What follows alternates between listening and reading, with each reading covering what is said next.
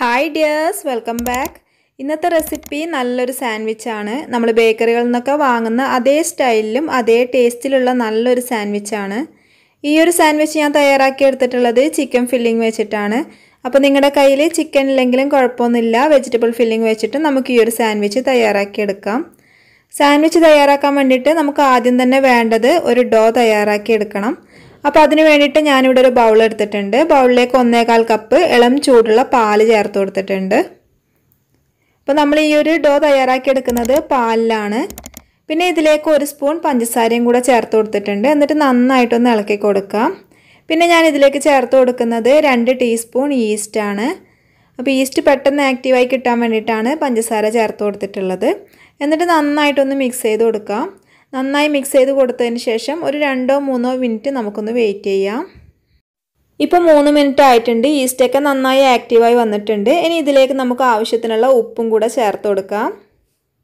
നന്നായി മിക്സ് ചെയ്തെടുത്തതിന് ശേഷം നമുക്ക് ഇതിലേക്ക് മൈദ ചേർത്ത് കൊടുക്കാം. ഞാനിവിടെ 3 കപ്പ് മൈദയാണ് എടുത്തിട്ടുള്ളത്. അപ്പോൾ ഓരോ കപ്പായിട്ട് ചേർത്ത് കൊടുക്കുക. എന്നിട്ട് നന്നായിട്ട് മിക്സ് ചെയ്ത് കൊടുക്കുക. നമ്മൾ ഇതിലേക്കുള്ള മൈദ എല്ലാം കൂടെ അങ്ങ് ഒരുമിച്ചിട്ടിട്ട് കുഴച്ചെടുക്കേണ്ട ആവശ്യമില്ല. ഓരോ കപ്പായിട്ട് ചേർത്ത് കൊടുത്താൽ മതി. എന്നിട്ട് നന്നായിട്ട് മിക്സ് ചെയ്തെടുക്കുക. പിന്നെ ഇത് കുഴച്ചെടുക്കുന്ന ടൈമിൽ ഞാൻ ഇതിലേക്ക് 1 ടേബിൾ സ്പൂൺ സൺഫ്ലവർ ഓയിൽ ചേർത്ത് കൊടുക്കുന്നുണ്ട്. നിങ്ങളുടെ കയ്യിൽ ഒലീവ് ഓയിലോ വേറെ ഏതെങ്കിലും വെജിറ്റബിൾ ഓയിലോ ഉണ്ടെങ്കിൽ അതൊന്ന് ചേർത്ത് കൊടുത്താൽ മതി.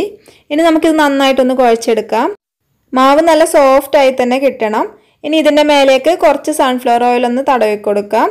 ശേഷം ഇത് അടച്ചു വെച്ചിട്ട് നമുക്ക് റെസ്റ്റ് ചെയ്യാൻ വേണ്ടി വെക്കാം. അപ്പോൾ ഒരു 1 മണിക്കൂർ മുതൽ 1.5 മണിക്കൂർ വരെ വെച്ചാൽ മതി. അപ്പോൾ തന്നെ മാവ് നന്നായി പൊങ്ങി കിട്ടും. അപ്പോൾ ഞാനിതിപ്പോൾ അടച്ചിട്ട് റെസ്റ്റ് ചെയ്യാൻ വേണ്ടി വെക്കുകയാണ്.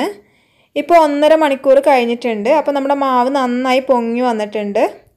അപ്പോൾ നമുക്കിത് ഒന്നും കൂടെ കൈവച്ചിട്ട് നന്നായി തന്നെ കുഴച്ചെടുക്കാം. നമ്മൾ കുഴച്ചെടുക്കുന്ന ടൈമിൽ കയ്യിൽ ഒട്ടിപ്പിടിക്കുന്ന പോലെയൊക്കെ തോന്നും. അപ്പോൾ കുറച്ച് പൊടിയൊന്നും ഇട്ടിട്ട് നന്നായി തന്നെ കുഴച്ചെടുക്കുക. അപ്പോൾ ഇത് കുഴച്ച് റെഡിയാക്കി എടുത്തിട്ടുണ്ട്. ഇനി നമുക്കിതൊന്ന് കട്ട് ചെയ്തെടുക്കണം. അപ്പോൾ ഞാനൊരു കട്ടിംഗ് ബോർഡ് എടുത്തിട്ടുണ്ട്. അപ്പോൾ നമുക്ക് അതിൽ വെച്ചിട്ടൊന്ന് ഇത് കട്ട് ചെയ്തെടുക്കാം. അപ്പോൾ നമുക്ക് വളരെ എളുപ്പത്തിൽ ചെയ്തെടുക്കാൻ വേണ്ടി പറ്റും. അപ്പോൾ മാവ് ഞാൻ ഇതുപോലെ കുഴച്ചെടുത്ത് വെച്ചിട്ടുണ്ട്. നമുക്ക് കട്ട് ചെയ്തെടുക്കാം.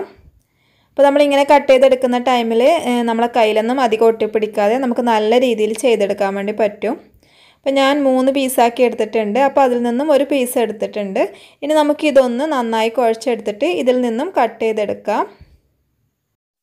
ഇനി ഇതിൽ നിന്നും ചെറിയ പീസ് നമുക്ക് കട്ട് ചെയ്തെടുക്കാം. എന്നിട്ട് കൈവച്ചിട്ട് നന്നായിട്ടൊന്ന് കുഴച്ച് ലെവലാക്കി എടുക്കാം. ഇനി നമുക്കിത് കട്ടിംഗ് ബോർഡിലിട്ടിട്ടൊന്ന് ഉരുട്ടിയെടുക്കാം. അപ്പോൾ നമുക്ക് കുറച്ച് നീളത്തിലാണ് വേണ്ടത്. ഈ ഒരു ഷേപ്പിലേക്ക് നമുക്ക് ആക്കിയെടുക്കണം. അപ്പോൾ കട്ടിംഗ് ബോർഡിൽ വെച്ച് ചെയ്യുകയാണെങ്കിൽ നമുക്ക് എളുപ്പത്തിൽ ചെയ്തെടുക്കാൻ വേണ്ടി പറ്റും. അപ്പോൾ ഇതുപോലെ ഒന്ന് ഉരുട്ടി കൊടുത്തിട്ട് കൈവച്ചിട്ട് നന്നായിട്ടൊന്ന് പ്രസ് ചെയ്ത് കൊടുത്താൽ മതി. അപ്പോൾ അധികം തിക്നെസ്സിൽ ചെയ്യണ്ട, ഈ ഒരു തിക്നെസ്സിൽ മാത്രം മതി നമുക്ക്. നമ്മളിത് ഫ്രൈ ചെയ്തെടുക്കുന്ന ടൈമിൽ നന്നായി തന്നെ പൊങ്ങി വന്നോളും. അപ്പോൾ ഒന്ന് ഞാനിവിടെ ചെയ്തെടുത്തിട്ടുണ്ട്. അപ്പോൾ ബാക്കിയുള്ളത് നമുക്ക് ഇതുപോലെ തന്നെ ചെയ്തെടുക്കണം. അപ്പോൾ ചെറിയ ചെറിയ പീസായി കട്ട് ചെയ്തെടുത്തിട്ട് നമ്മുടെ കട്ടിംഗ് ബോർഡിലിട്ടിട്ട് ഒന്ന് ഉരുട്ടിയെടുത്താൽ മതി. അപ്പോൾ തന്നെ ഈ ഒരു ഷേപ്പിലേക്ക് നമുക്ക് കിട്ടും. പിന്നെ ഒട്ടിപ്പിടിക്കുന്ന ഒരു പ്രശ്നം ഉണ്ടെങ്കിൽ കട്ടിംഗ് ബോർഡിലേക്ക് ഇതുപോലെ കുറച്ച് പൊടി ഇട്ട് കൊടുത്തതിന് ശേഷം ഒന്ന് ഉരുട്ടിയെടുത്താൽ മതി. അപ്പോൾ അധികം കട്ടിയില്ലാതെ തന്നെ ഇങ്ങനെ ചെയ്തെടുക്കുക. അധികം കട്ടിയിൽ ചെയ്തെടുക്കുമ്പോൾ നമ്മൾ ഫ്രൈ ചെയ്തെടുക്കുന്ന ടൈമിൽ നന്നായി കുക്കായി കിട്ടില്ല. അപ്പോൾ തിക്നെസ് തീരെ ഇല്ലാതെ തന്നെ നമുക്ക് ചെയ്തെടുക്കാം. അങ്ങനെ ഇപ്പോൾ 4 എണ്ണം ഇതുപോലെ ചെയ്തെടുത്തിട്ടുണ്ട്. അപ്പോൾ വളരെ പെട്ടെന്ന് ചെയ്തെടുക്കാൻ പറ്റും. ഇനി നമുക്കിതൊന്ന് ഫ്രൈ ചെയ്തെടുക്കണം. അപ്പോൾ ഫ്രൈ ചെയ്തെടുക്കുന്നതിന് മുമ്പേ നമുക്കിതിലേക്ക് ബ്രെഡ് ക്രംസ് ഒന്ന് കോട്ട് ചെയ്തെടുക്കണം. അപ്പോൾ ബ്രെഡ് ക്രംസ് കോട്ട് ചെയ്തെടുക്കാൻ വേണ്ടിയിട്ട് ഞാനിവിടെ ഒരു മുട്ട ബീറ്റ് ചെയ്തെടുത്തിട്ടുണ്ട്. അപ്പോൾ മുട്ടയുടെ മിക്സിലേക്ക് ആദ്യം ഇതൊന്ന് ഡിപ്പ് ചെയ്ത് കൊടുക്കുക. എന്നിട്ട് ബ്രെഡ് ക്രംസിലൊന്ന് കോട്ട് ചെയ്തെടുക്കാം. അപ്പോൾ നമ്മൾ ഒരു കൈ വെച്ചിട്ട് മാത്രം മുട്ടയുടെ മിക്സിലൊന്ന് ഡിപ്പ് ചെയ്ത് കൊടുക്കുക. മറ്റേ കൈ വെച്ചിട്ട് ബ്രെഡ് ക്രംസിൽ കോട്ട് ചെയ്തെടുക്കുക. അല്ലാന്നുണ്ടെങ്കിൽ നമ്മുടെ ബ്രെഡ് ക്രംസ് കുറേ അങ്ങ് ചീത്തയായി പോവും. അപ്പോൾ കംപ്ലീറ്റ് നമുക്ക് ഇതുപോലെ തന്നെ ചെയ്തെടുക്കണം. അങ്ങനെ ഇപ്പോൾ ഞാൻ 2 എണ്ണം ഇതുപോലെ ചെയ്തെടുത്തിട്ടുണ്ട്. ഇനി നമുക്കിതൊന്ന് ഫ്രൈ ചെയ്തെടുക്കാം. അപ്പോൾ നമ്മൾ എണ്ണ ചൂടാൻ വേണ്ടി വെച്ചിട്ടുണ്ട്. എണ്ണ ചൂടായതിന് ശേഷം ലോ ഫ്ലെയിമിലേക്ക് ഇട്ട് കൊടുക്കുക. ഫ്ലെയിം കൂട്ടിയിട്ടിട്ട് ഒരിക്കലും ഫ്രൈ ചെയ്യാൻ പാടില്ല. അപ്പോൾ ഇതിൻ്റെ ഉൾഭാഗം നമുക്ക് കുക്കായി കിട്ടില്ല. അപ്പോൾ ഫ്ലെയിം ലോയിൽ വെച്ചിട്ട് ഇതുപോലെ ഒന്ന് ഫ്രൈ ചെയ്തെടുക്കുക. അപ്പോൾ നമ്മൾ ഫ്രൈ ചെയ്തെടുക്കുന്ന ടൈമിൽ ഇത് നന്നായിട്ട് പൊങ്ങി വന്നോളും. അപ്പോൾ തിരിച്ചും മറിച്ചൊക്കെ ഇട്ടിട്ട് ഗോൾഡൻ ബ്രൗൺ കളറാകുന്നത് വരെ ഫ്രൈ ചെയ്തെടുക്കുക. ഇതിപ്പോൾ ഇവിടെ റെഡി ആയിട്ടുണ്ട്. ഇനി നമുക്ക് ബാക്കിയുള്ളതും ഇതുപോലെ തന്നെ ഒന്ന് ഫ്രൈ ചെയ്തെടുക്കാം. അപ്പോൾ ഞാൻ കംപ്ലീറ്റും ഇതുപോലെ തന്നെ ഫ്രൈ ചെയ്തെടുത്തിട്ട് വരാം. ഇനി നമുക്ക് ഇതിലേക്കുള്ള ഫില്ലിംഗ് ഒന്ന് തയ്യാറാക്കി എടുക്കണം. അപ്പോൾ അതിന് വേണ്ടിയിട്ട് ഞാനിവിടെ ക്യാബേജ്, ക്യാരറ്റ്, പിന്നെ കുറച്ച് ക്യാപ്സിക്കം, പിന്നെ ഒരു തക്കാളി, പിന്നെ കുറച്ച് മല്ലിയിലയും കൂടെ എടുത്തിട്ടുണ്ട്. അപ്പോൾ ഇത് നമുക്കൊരു ബൗളിലേക്ക് ഇട്ട് കൊടുക്കാം. നമുക്കിതെല്ലാം കൂടെ ഒന്ന് മിക്സ് ചെയ്തെടുക്കണം.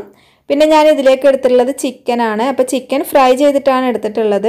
നമ്മുടെ ഈ ഒരു സാൻഡ്വിച്ചിന് ഏറ്റവും കൂടുതൽ ടേസ്റ്റ് കൊടുക്കുന്നത് ചിക്കൻ ഫ്രൈ ചെയ്തിട്ട് എടുക്കുമ്പോഴാണ്.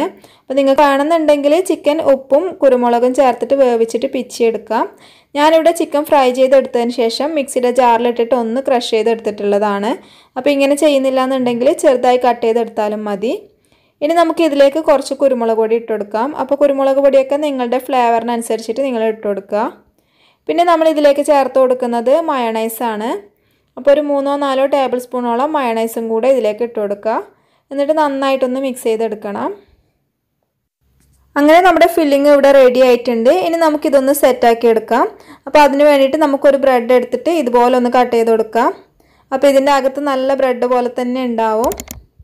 ഇനി നമുക്കിതിൻ്റെ അകത്തേക്കായിട്ട് കുറച്ച് ടൊമാറ്റോ കെച്ചപ്പ് ആക്കി കൊടുക്കാം. അപ്പോൾ നിങ്ങൾക്ക് വേണമെന്നുണ്ടെങ്കിൽ ടൊമാറ്റോ സോസ് എടുത്താലും മതി. പിന്നെ ഇതിൻ്റെ മേലേക്കായിട്ട് നമുക്ക് കുറച്ച് മയോണൈസും കൂടെ തേച്ച് പിടിപ്പിച്ച് കൊടുക്കാം. പിന്നെ നമുക്കിതിലേക്ക് ഫില്ലിംഗ് വെച്ച് കൊടുക്കാം. അപ്പോൾ ഫില്ലിംഗ് അത്യാവശ്യം തന്നെ വെച്ച് കൊടുക്കുക. അപ്പോഴാണ് കഴിക്കുന്ന ടൈമിൽ നല്ല ടേസ്റ്റ് ഉണ്ടാവുക. അപ്പോൾ ഒന്ന് പ്രസ് ചെയ്തിട്ട് ഫില്ലിംഗ് വെച്ച് കൊടുക്കുക. പിന്നെ ഇതിൻ്റെ മേലേക്കായിട്ട് വേണമെന്നുണ്ടെങ്കിൽ കുറച്ചും കൂടെ ടൊമാറ്റോ കെച്ചപ്പ് ആക്കി കൊടുക്കാം. അങ്ങനെ നമ്മുടെ ആദ്യത്തെ സാൻഡ്വിച്ച് ഇവിടെ റെഡി ആയിട്ടുണ്ട്. അപ്പോൾ ഇതുപോലെ തന്നെ നമുക്ക് കംപ്ലീറ്റും ചെയ്തെടുക്കാം. അപ്പോൾ നമ്മൾ തയ്യാറാക്കിയിട്ടുള്ള ഈ ഒരു ഡോ വെച്ചിട്ട് ഈ ഒരു സൈസിലുള്ള 17 ബ്രെഡോളം നമുക്ക് തയ്യാറാക്കി എടുക്കാൻ വേണ്ടി പറ്റിയിട്ടുണ്ട്.